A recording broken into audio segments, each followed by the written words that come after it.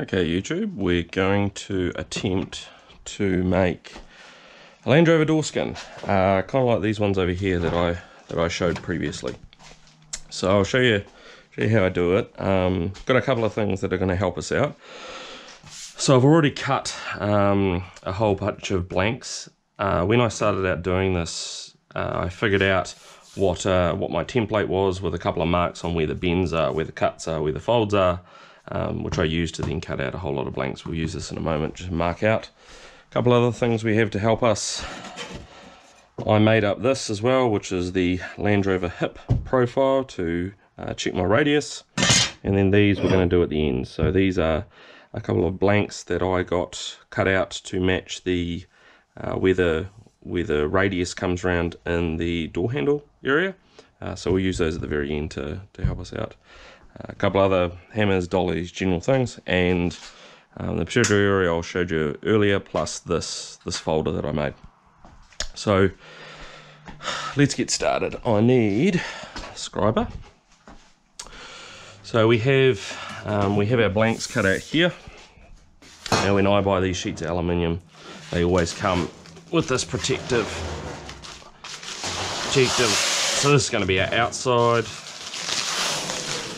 and I'm always cautious to cut first, then make my measurements. Now there's really only actually one, so we just double check our size. Make these slightly too wide to help us out later. Okay, so just feeling with our fingers where the edge is there. I've actually since modified how I make these, so some of these cuts out here are a little bit superfluous, so I want to take my scribe and I want to go right in the middle there.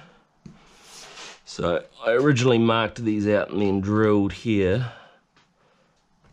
so I had my marks, but then I know that I've got folds to do around all the edges, which I can actually take with my small engineer's measure. So that's got these two marks here. Might just grab this because it'll be a good learning tool during the do.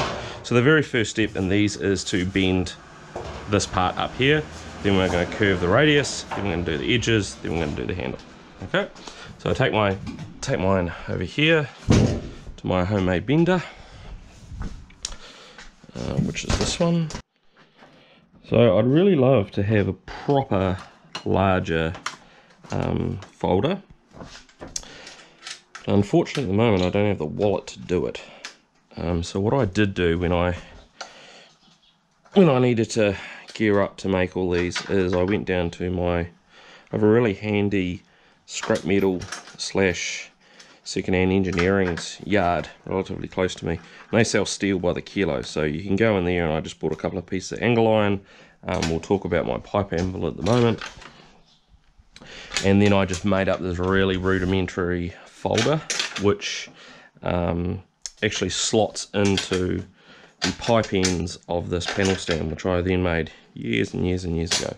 So it's kind of just as effective as it needs to be. It's not perfect, but it works well enough for these edges here. Now we're going to actually use this profile in a minute. So the rough first bend here is around about 45 degrees. So because we're trying to bend a big amount here in the middle, I actually have to put weight on it so it doesn't curve around, and we'll give it a kick up. And then we actually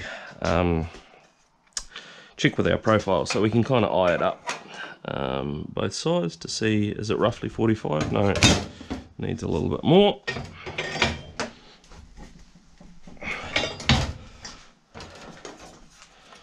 Right, do we have the 45? Yeah, we're about there. Okay, so I'm going to stop now because I'm going to do the other ones all in the one go. Okay, I'm just doing the last one of these now. So I have my marks here on the fold line. Grab a bit of leverage. Fold her up. Take my profile. Double check my initial angle. and we're away laughing. So you'll see a stack of them over there, because I do these in batches. I can get 3 skins out of a panel of steel from my local merchant. This time I'm actually doing 5 skins, because one guy actually only wants a driver's, and a barn door, which is super simple. I might do that on a separate, or I don't know. So we've got our initial fold up here. This is actually not a super critical dimension, because you have your galvanized capping come over here. This bit ends up being critical because you've got to account for your hip and then you fold at the bottom. I'll show you how I double check that that's right. So earlier video I showed my pipe anvil here, again built out of just some local scrap steel. Note this piece of square tubing which I put on the back end of it. Now the hip is the hardest part of this whole thing to do, and if I had the wallet for it, I would, actually I'm going to move this.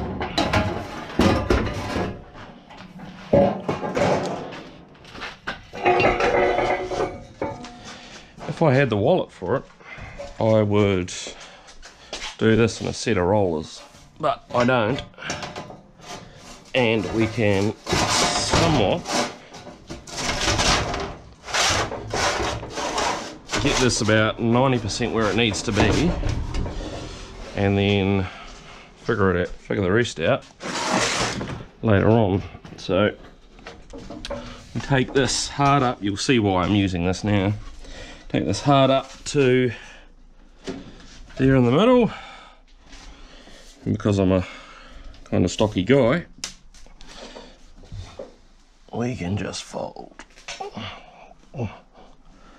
And so I usually kind of fold it and then spring it back, and it's easy as taking this back out the other side. Now you've rolled a hip, and again we're actually going to sort these out, sort that final profile out a little bit later. But the trick's to get it so you're bending from the middle. Otherwise, if you try and roll the sides, you end up with a great big hollow in the middle of where your hip line is supposed to be, which doesn't look all that great.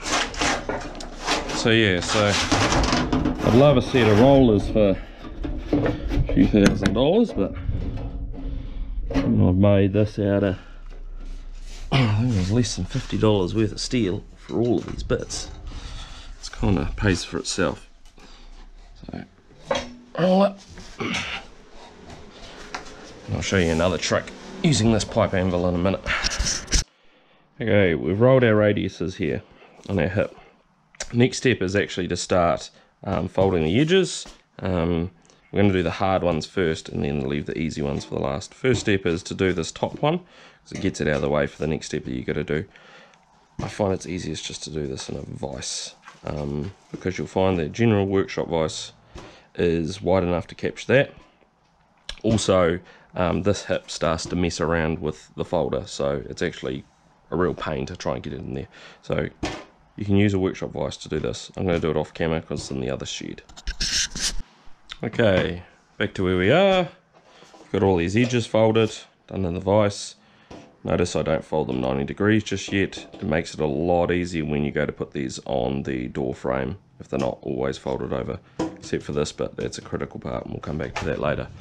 So, over to the pipe anvil, because we've got another trick up our sleeve. Now, one of the hardest things to do, actually, I need that. One of the hardest things to do in this panel here is to fold along a hip. And there's a couple of different ways you can do it, but which I've tried in the process of doing these. What I've found is actually the easiest is to line it all up on my pipe anvil here. Let's put the hammer in there for a minute. Line it all up on my pipe anvil. I know that the width of this is just under the width of my my rule here, so I can do it so that I'm going to be relatively straight. I mean, that's the biggest hassle you have with this, is rolling it straight, whether you're using a dolly or whether you're trying to do it on a bead roller, is rolling this whole edge along here straight. So what I find is easiest to do is to take it, get your edges, and then just capture the edge. See, I've captured the edge there. Don't need to go nuts with it. Roll it a little bit over so you can capture the next bit. Roll a little bit over so you can capture the edge, but next bit. You can also check, make sure you're straight down here as well. Capture the next bit.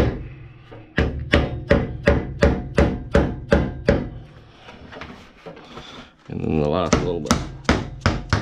Okay. Now then you can keep it rolled and you can capture these. And this actually gives you a couple of shrinks in the process. I might actually go a little bit further there so I can capture, check my edge, and then do it that way. And so that way you get a nice crisp edge along here. It's straight, and then you can actually fold those down and you can actually start a little bit of shrinking. What we will do is probably go back in the shrinker at the end and just kiss this little edge, because this doesn't come back. Now if you look at the original panels on your door skins, you'll notice that this area is the fold along here is a lot narrower than the fold along here.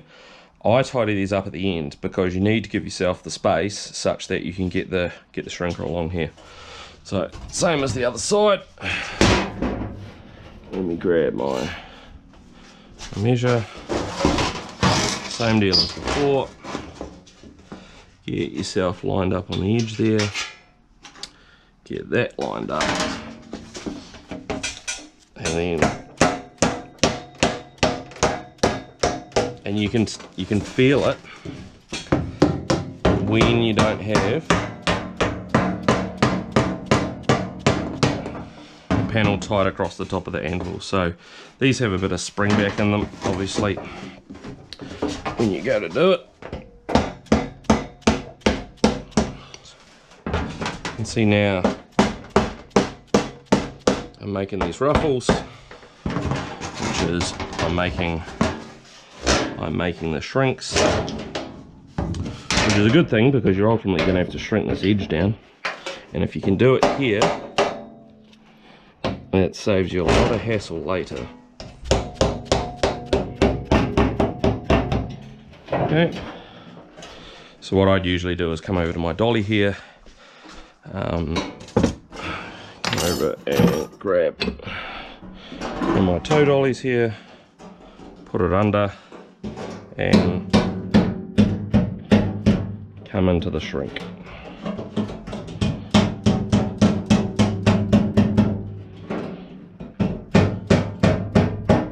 You don't need to get this all 100% right now. All we're trying to do is bring this edge over. Leave this because we'll sort it out later. And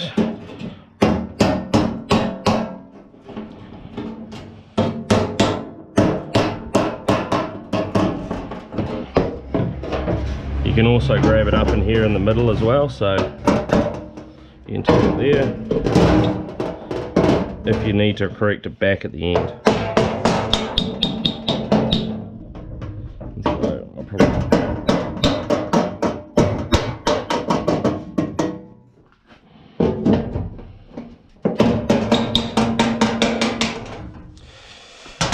notice how I said I leave this one not 90, but I do leave this one 90 because when I send these out to people, I want to make sure that that hip is correct. When you're putting these on the frame, this is also the critical area to start from. So I want where they're starting from to be absolutely correct and tight, and then you can adjust the rest of the folds as you need to. So that's why we're doing it that way. Okay, just to note where we're at, in that step, and I've tidied up some of these a little bit. I'm not going nuts at the moment. All you're really trying to do is to get a nice crisp line on this curve, and if you can, grab a couple of ruffles over there to shrink the middle of it. Due to the nature of the way you have to kind of pick it up, you end up being a little bit long here and kind of actually pretty good right around this edge here. So what I tend to do is to chuck it in my shrinker and just pull up, shorten this edge here. I have my shrinker set up on this little homemade pedestal.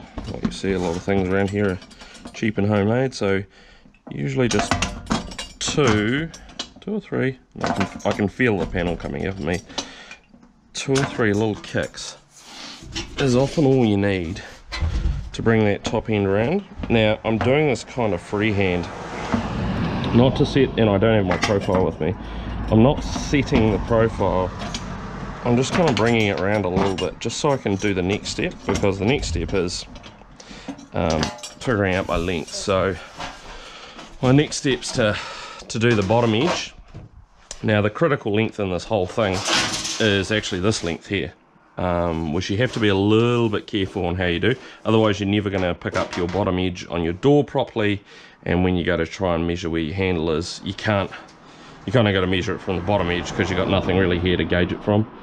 So do this one, do the bottom edge first, and you typically find it easier. Trust me, I've figured this out through trial and error and a few pars, what steps I need to go through in order to make the whole thing kind of come out semi-decent. So if I had all the professional gear, I probably wouldn't have to do this, because I would have set my radius perfectly, or close to perfectly, in rollers rather than a pipe anvil. I probably would like to have a pipe anvil to do this radius tip, just so, and I've tried it both ways. I've tried it in this tipping wheel as well, but I just find that I'm just not, you know, when I'm doing it by myself, I'm just not that straight, and it's just quick and easy to do it that way, and so it leaves a really nice crisp edge without being overly sharp. You do want to be a little bit careful around doing all this, that you don't overwork the alloy a little bit, because you will find that it starts to split on you. And I also found with my first set of prototypes, if I didn't get it right, where I actually had a separate cutout where the radius ends, where the hip ends, I'd end up in a situation where I've fatigued a corner and it'll come low, and you've got to spend time to take it out, and then you've also still got it all at risk of, at risk of tipping over, of cracking on you. So I find that this is, you can kind of even see it there, the radius coming down tight. So I can find that when we come to do it at the end, it's actually probably not that far away. Okay, continuing on, I've done this bottom edge here, and I kind of like the folder that I got here doesn't quite do these super short edges all that nice. So what I like to do is do it some of the way, and then the rest of the way. This is just, and usually I actually do most of the folding with plastic dead blow, because A, it doesn't stretch the alloy. Alloy is really easy to stretch, and B, doesn't mar it up either, so you don't get little marks all the way through what you're trying to do. So that's our bottom edge. Put that in. Then what we end up doing is we end up doing our side edge here as well. So I need to make a small cut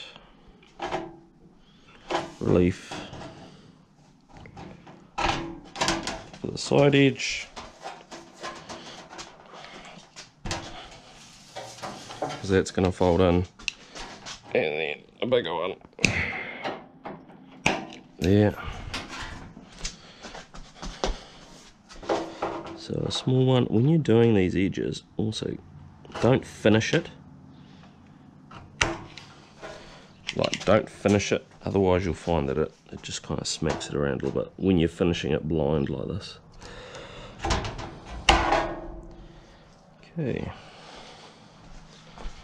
But I'm going to be able to see. So, go in 10, go in 10.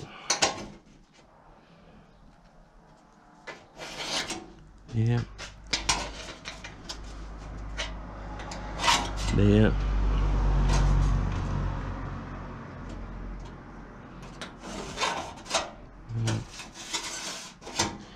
Okay. All right.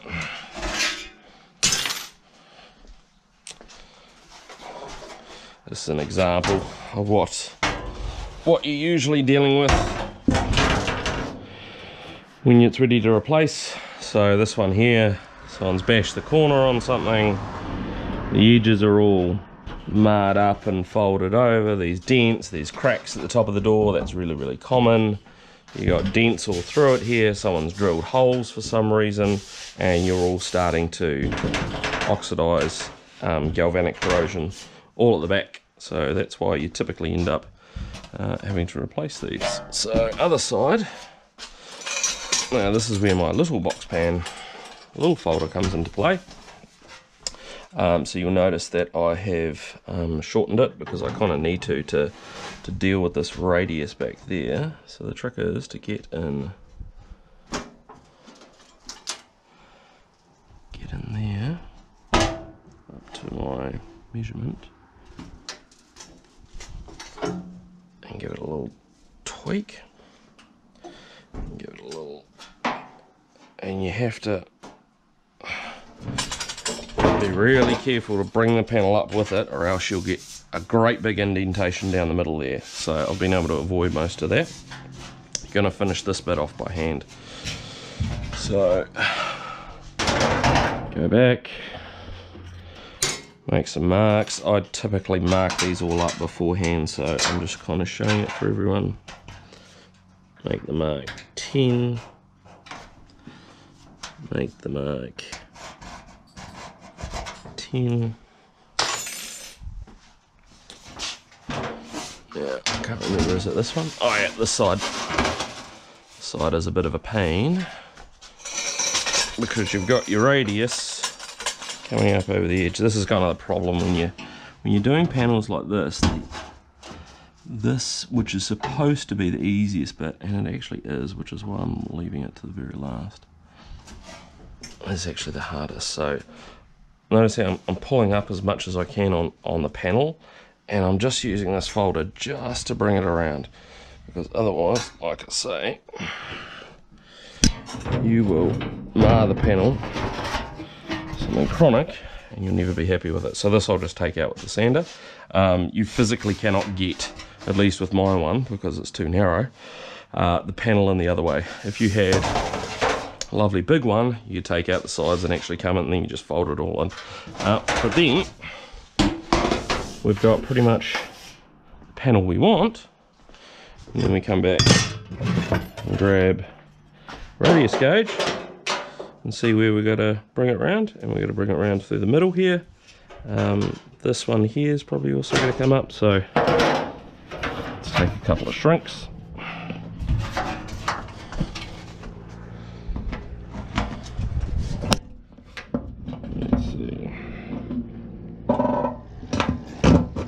I usually take, kind of go 3. Don't really want to have to overdo it, because otherwise then you got to go back to the stretcher and you make a goddamn mess. And look, we're 90% of the way there. Just got to make it a little bit further down.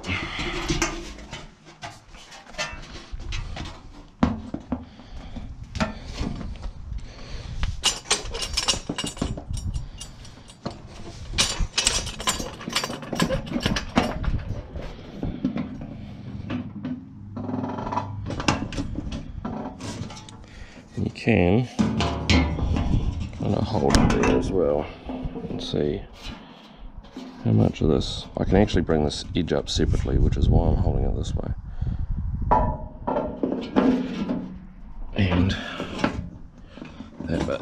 So I'd rather have it overfolded than underfolded, because when you come down onto the frame, you want to be able to have it tight and wrap it around.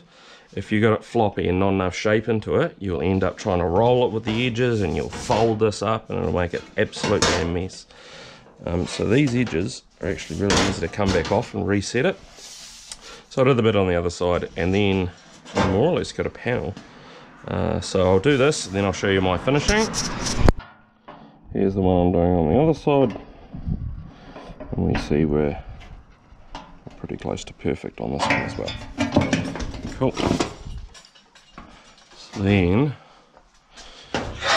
what I typically do, actually no, we typically do that last, sorry, is I'll take my file, my panel file over here, and I will go through. So you usually end up making some slight high spots and low spots here. I'll go through and I'll tidy that up, and I'll come in behind here if I need to. This might be a touch low. Coming in behind here a little bit if I need to with my dolly, and tidy it all up. And then I also want to blend in this corner a little bit. So you're going to want to just take this a bit more, just so it sort of blends in, and when someone goes to put this on, they're all sort of good to go. So like I say, you've got it tight here, and then you pull the rest of the panel progressively down on the other side. Okay, we're getting on to making this thing look more like a door skin. So I'm going to make the right hand driver's side. So I said before, I had these profiles cut out, and then what I did is I took one of my original door skins, and then I matched up the dimensions that I'd need to do to get it correctly situated in the panel. Because if you stuff it up, it's kind of the rest of the panel is wasted. Okay, so I've got kind of two ways to check it. I've got my measurements side to side and bottom to bottom. You really do need to make sure that that is correct first. We went through that previously. And then I've got just a basic gauge here, which I took off another one, which has got the correct radius on it, which we've now got, and then lines up where two of the holes are. I do that, take a Sharpie, and then I just broadly bring ourselves in, X amount. We're going to give ourselves lots to fold down and then trim it all up at the end. So we do that. And then what I tend to do is to grab a drill the corners of it, and then take a pair of tin snips and take the rest of it out that way. Okay, kind of last step in making the shapes in this panel is now this. So we've cut it out. I've got the partner of, this is why I have two of them. You have the partner of the other side sitting there. This one up here, make a sandwich, and so what that does is not only gives you your hammer form on the other side, but it stops the panel bowing up as you do it. I've kind of done this in a few different ways. You can, and I'll do at least one part of it, is to get a ball peen hammer and make some nice good curves around your edges. I'm actually just cut this out with a jigsaw. I'm going to see if I can actually do it this way.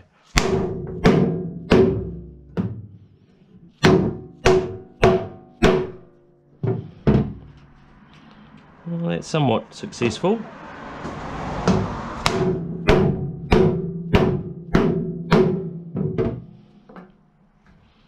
Yeah, that's doing all right.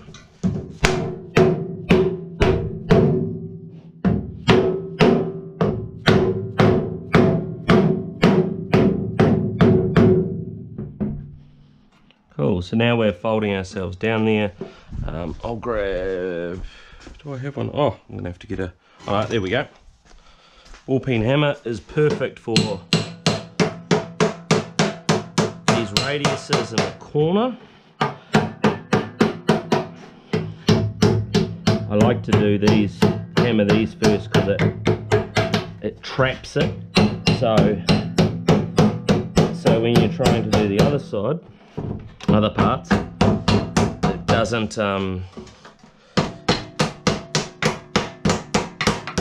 wander on you. And so what I often find is actually these hammers, and even the ball peen side of it, are better.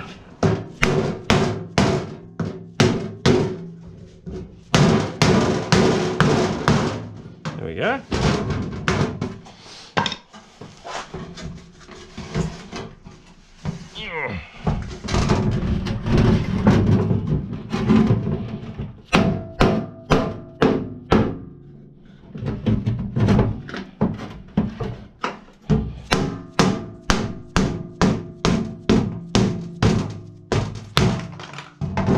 There we go.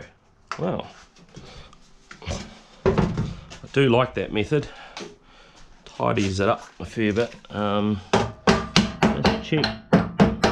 You usually do have to dress these a little bit once we're out, and I'll show you how. So, take that off. Take my other clamp off.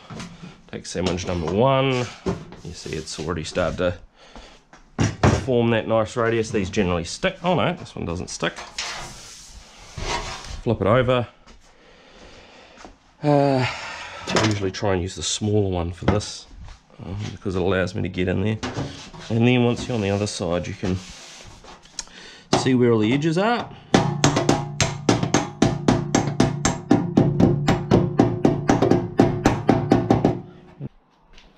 Okay. Now we got practically, I'll try and do it a bit in the sun here, practically finished product. So this has got the radius put into it. The last things that someone would want to do is there'll be drilled holes here for the hinge, and then drilled holes around here for some pot rivets to fit it on the door. Last thing I tend to do before sending these out to people is to take an orbital sander over it, so it sort of blends out any little marks and also makes it all ready for painting. In a future video I will show how to skin one of these onto a frame. I've kind of got about 3 frames here that I'm working on for someone, and we'll make probably one good one out of 3, because all of them are very bad. But that's the quick how-to. Hope you enjoyed understanding how to make these, how kind of simple it is. I think this is probably one of the world's simplest door skins. Yeah, let me know what you think. Thanks everyone.